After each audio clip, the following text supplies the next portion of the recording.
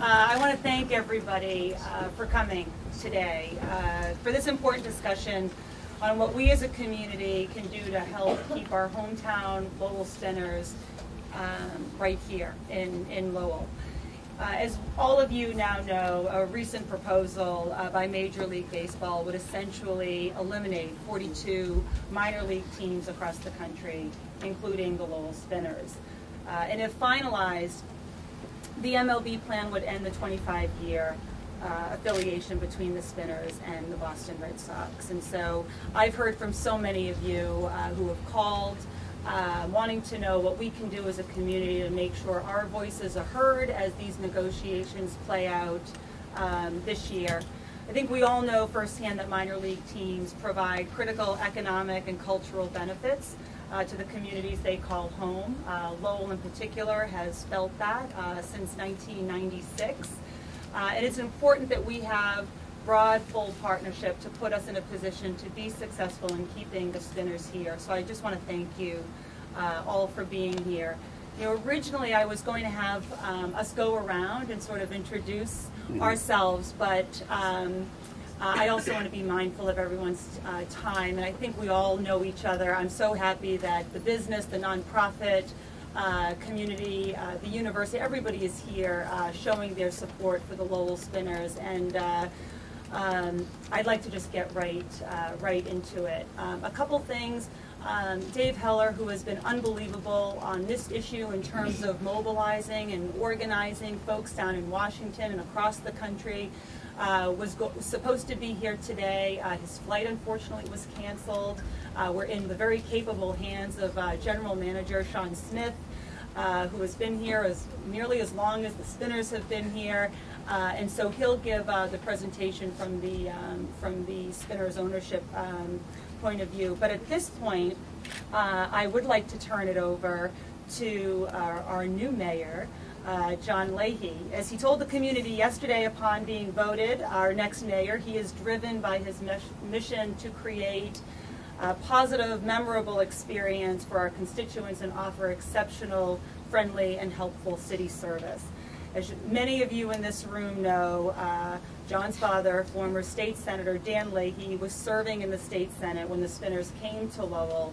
I'm sure he's watching down proudly on you, John. But it is my honor to introduce longtime city councilor and former school committee member, Mayor John Leahy, to provide a welcome on behalf of the city. Thank you, everybody, for coming today. Obviously, this is a very important meeting. As Laurie said, my father was part of this from the beginning. And we do not want to lose the Spinners. We want to keep them here. This is very important to the community. We're going to fight like hell to keep them here. So we're going to have a good meeting today and get the ball started. I don't know if I'm supposed to, but I'll introduce councilors that are here. Dave Conway, John Drinkwater, Bill Samaras, and I don't know if is that speaking or everyone knows that. I'll be later. Well, you're the senator, yeah. All right, so that's the city councilors that are here. I know Rita Mercer is trying to get down here, but thank you for coming, and let's get going on this. Thank you. Thank you. Next, I would like to also has been involved right from the very beginning. City Manager Eileen Donahue has served this community in a multitude of ways. Mayor, state senator, city councilor, now our city manager. Very impressive record. But back in 1996, when the Lowell Spinners were, when they came to Lowell, she was serving on the Lowell City Council, and soon thereafter was elected mayor. So I don't think anybody sort of knows and appreciates the history and the importance and the cultural and economic benefits this team has on the city more than City Manager Donahue. So please welcome our city manager. Well, thank you, Congresswoman Trahan, and thank you all for being here for such a really, really important conversation. And I want to thank you for putting this together, to giving a voice to what we all know and have heard here throughout the city since this first became announced as a possibility.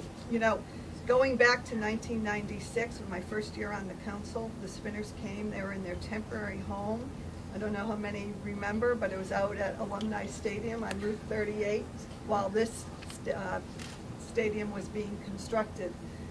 And though many may remember that it was somewhat controversial whether it was building the arena or building the ballpark, once this park was built and once the Spinners came here, they were embraced 100% by this community, and more importantly by the greater Lowell area. So many tens of thousands of families have come here to the city to enjoy the Spinners, to enjoy summer. It's kind of become synonymous with what is summer in Lowell, but a wonderful game, wonderful entertainment, and just so meaningful to so many people. The city has been completely supportive, the city council, and the many city councils that have come before of the Spinners, and recognize the importance of the Spinners to the community. You know, it's more than a game. It's about coming here. It's about bringing people to recognize all that Lowell has to offer, but especially in this park, it's very special. And so, you know, to put a value on it, it's almost impossible, but culturally, civically, the pride that this community has is really second to none. And so to have the suggestion that this will all come to an end is truly heartbreaking. I also want to suggest that, you know, when the city was asked to step up to the plate, no pun intended, but to improve the field, to improve the lights, to bring them to Major League Baseball's standards, the city didn't hesitate. The city stood up and made those improvements without question. And that was supported by the local officials, it was supported by the community. Over $1 million was added to bring those improvements. So I think the city has demonstrated to the Spinners, to Major League Baseball, how much we will be a partner with them. And so it's critically important, but the voices of everybody in this room are so important to bring that message to Major League Baseball in support of our Spinners.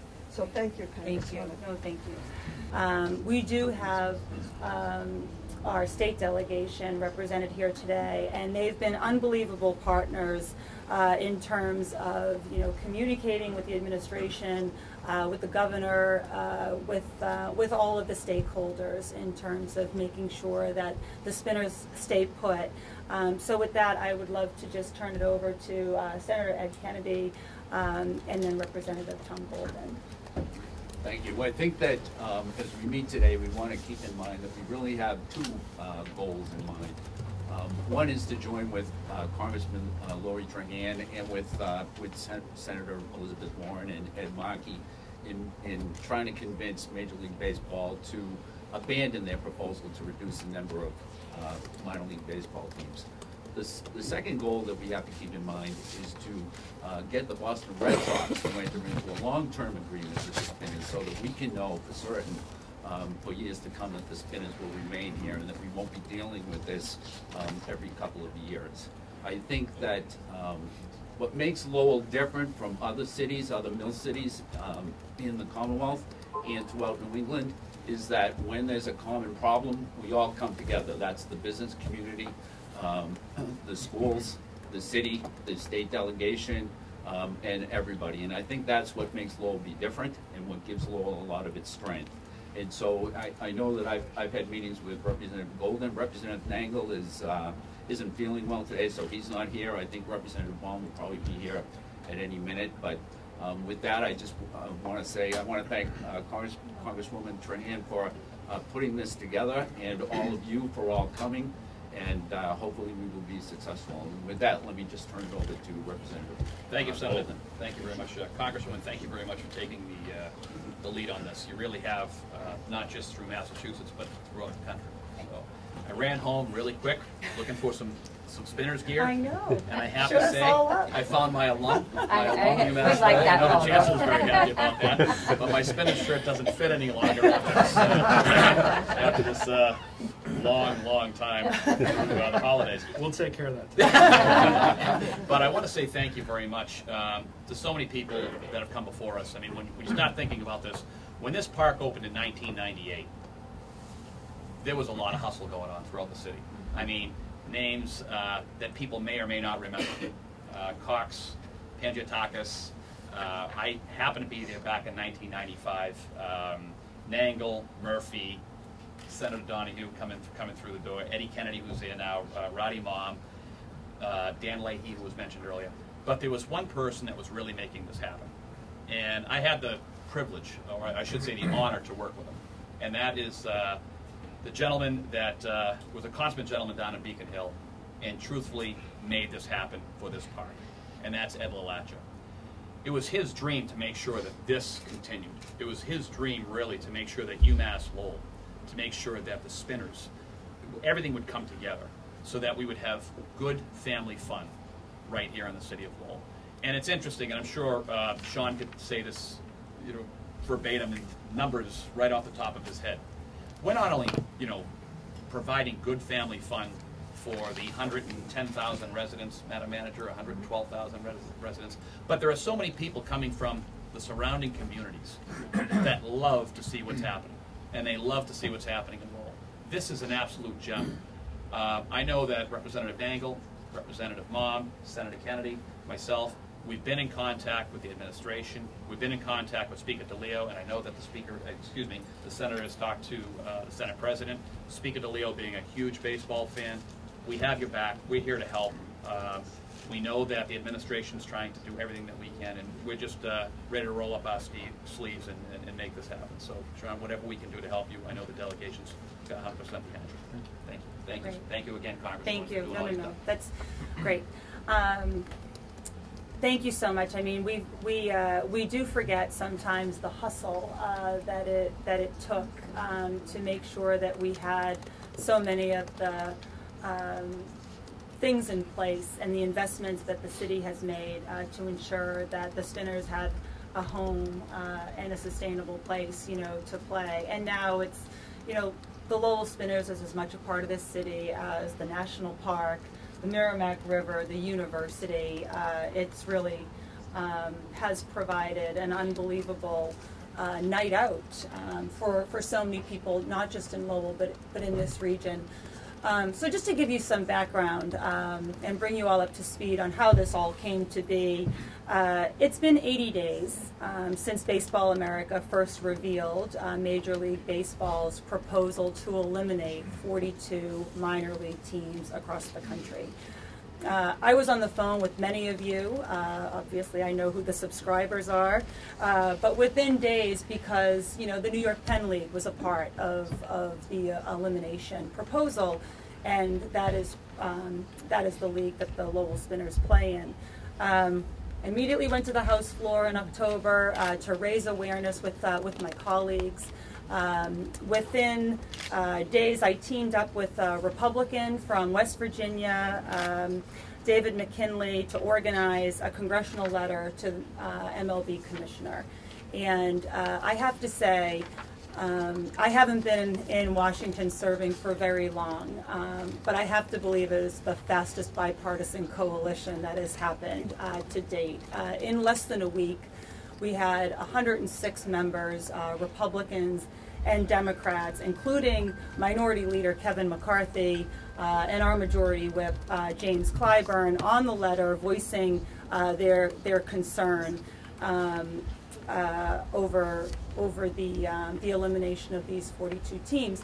And that has now given a lot of momentum for so many other folks. It's really, the coalition has been very dynamic. It's been built over a very short period of time. But certainly the senators have now written letters. Our senators, Markey and Elizabeth Warren, who are represented today, jumped right on this issue to voice their concern. Other presidential candidates as well have joined in, and governors, the National Governors Association, the governor of Connecticut, the governor of Iowa, our governor, Charlie Baker, have been so supportive. And so this is a very broad coalition, because I think everybody understands not just the economic impact, but also the psychological and cultural impact that it will have on their communities. We've started a task force to sort of formalize what we put in the letter and think about thoughtful next steps in terms of all the levers at our disposal down in Washington, to make sure that as the minor leagues and the major leagues continue these negotiations this year, that we are at the table and frankly uplifting the voices from our communities. It's not just David McKinley, the Republican from West Virginia, on the Save the Minor League Baseball Task Force, but it's also Mike Simpson, who is a Republican from Boise, Idaho, and Max Rose, who is a Republican freshman colleague of mine from Staten Island. And we are currently talking about next steps. I don't get too far ahead of myself to say exactly what could be in or on or off the table. But as many of you know, right up until 2018, or as recently as 2018, the Major League Baseball received a sweetheart deal in terms of getting an exemption from the Fair Labor and Standards Act. And so, we're kind of talking about all of the tools in our toolkit, if you will, to make sure that this partnership is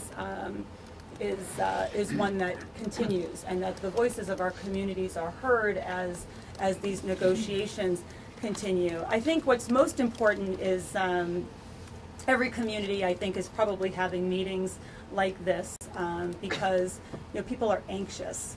But this proposal by Major League Baseball is one that essentially forfeits the connection that they have with the communities that have been so committed to helping nurture and help develop the talent that we see in Major League teams across the country today.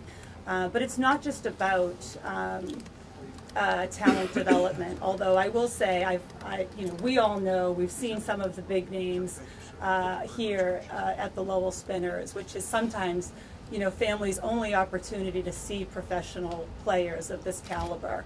But it's also about keeping America's national pastime national. We here in Lowell, there are plenty of families who come to see a game who can't go to Fenway Park because it's just not in their budget. And then you take a state like Iowa, which stands to lose three minor league teams. There is no major league team that folks can go to. So baseball just evaporates from that state, and that is not the brand that we want to be sort of putting out there in terms of America's favorite pastime. We want to make sure that baseball is accessible to everyone, and I think everybody in this room has seen, if you've come to a game here, just how accessible it is. So there's going to be a lot more to come in the coming days, I would imagine. We've been on a little more than a 2-week break from Washington, but I'm eager to get down there for a multitude of reasons, but this is definitely one of them, so that the task force can get together and talk about next steps. But with that, I think it would be great if we could hear from the Spinners ownership.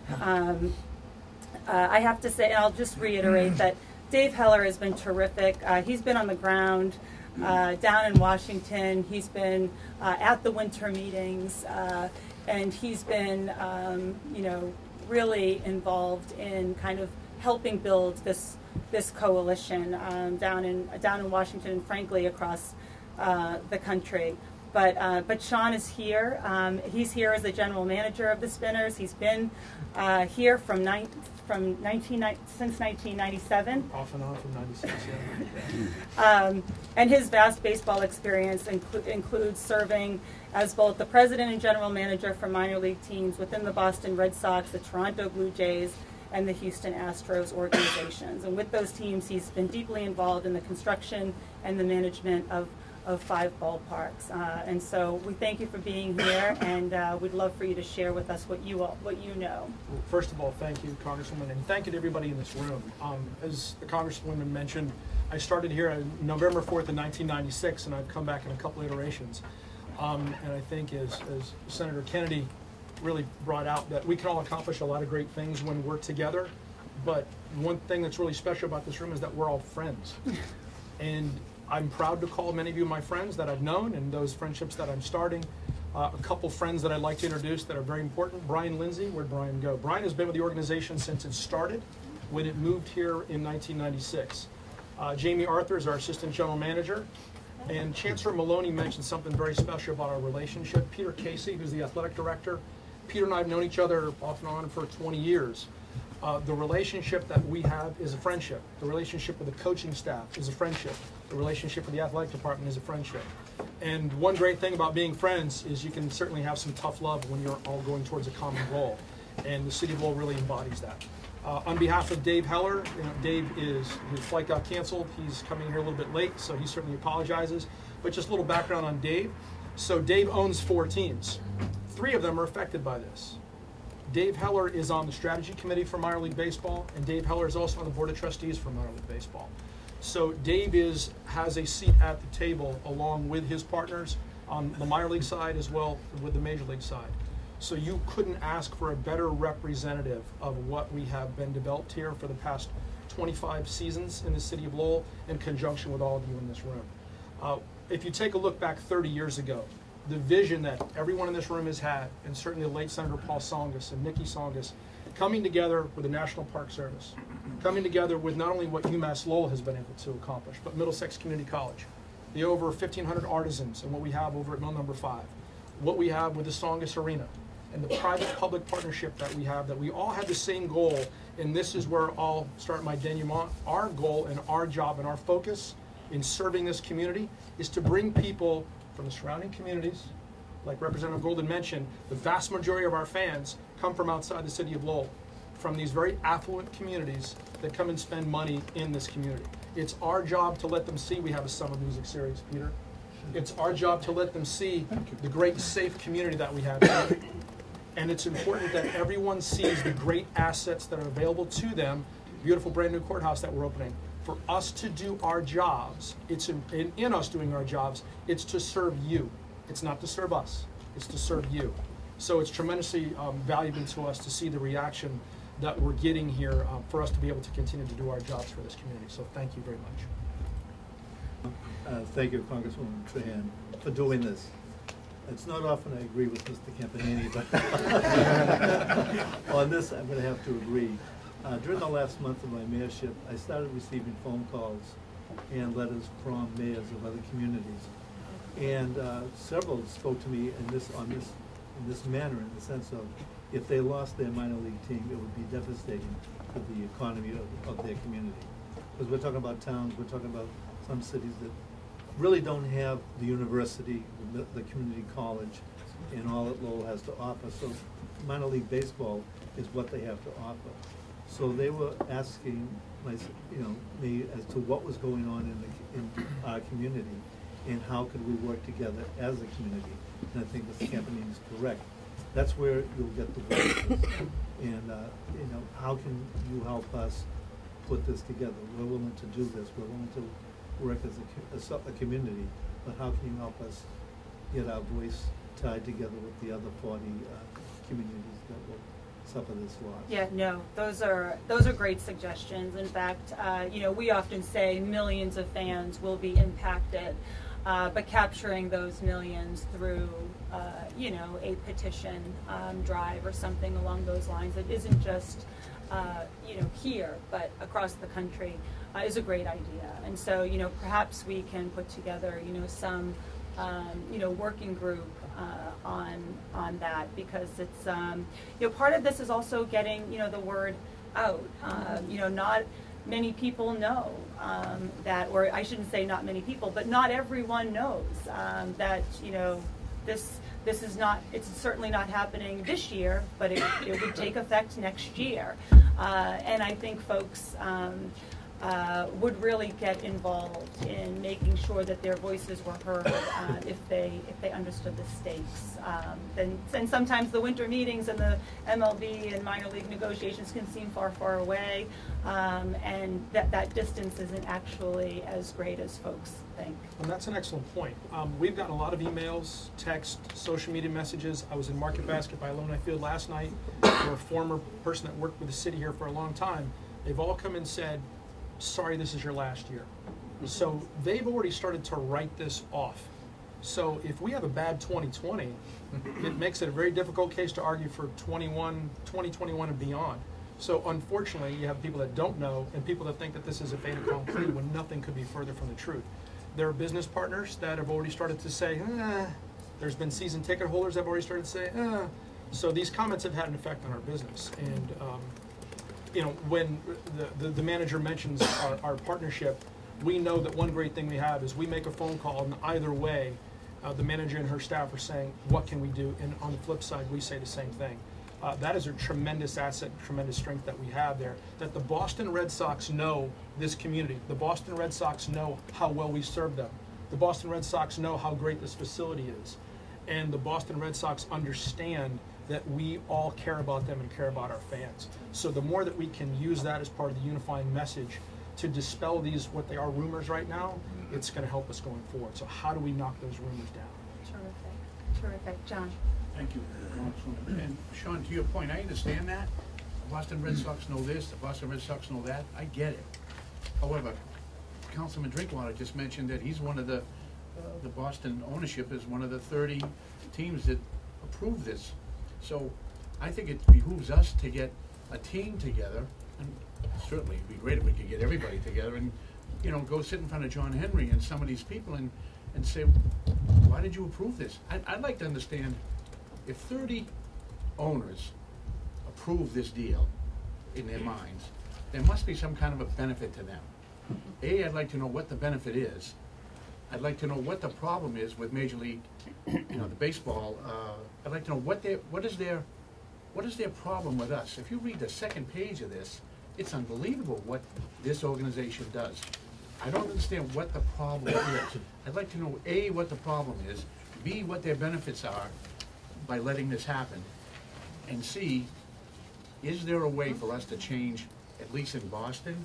Is there a way for us, Sean, and, you know, Congresswoman, is there a way for us to change their mind? And we'd like to know those answers too, John. You know, we have the same questions we all do. We just don't know the answers to any of those questions, which kind of makes it even more alarming. Yeah. I mean, I know it sounds far-fetched, but does the city manager and the congresswoman have, or the state senator have availability to sit in front of someone from MLB? Is there anybody here from MLB? To your point, and I think it's a point well taken, you know, last summer, the delegation, myself, went down and we met with representatives from the Red Sox. This was in advance of this announcement in October, and our sole purpose was to gain assurance from the Red Sox that they were going to extend the player agreement with the Spinners, and we were given assurances that they had every intention of doing that. The player agreement runs out coincidentally in the end of 2020, this playing season. And so before this, you know, came on the horizon, we were already in discussions with them on behalf of the city and the Spinners to advocate how important the Spinners were. And so this is yet another chapter, a really critical chapter that came about in the fall. And we certainly, I think I can speak for everybody, because everybody was willing, ready, and able to go down to Boston and meet with them, and we could do that again. Tommy and Ed. Absolutely. I mean, I think, you know, this group represents, you know, a very much coordinated and committed group.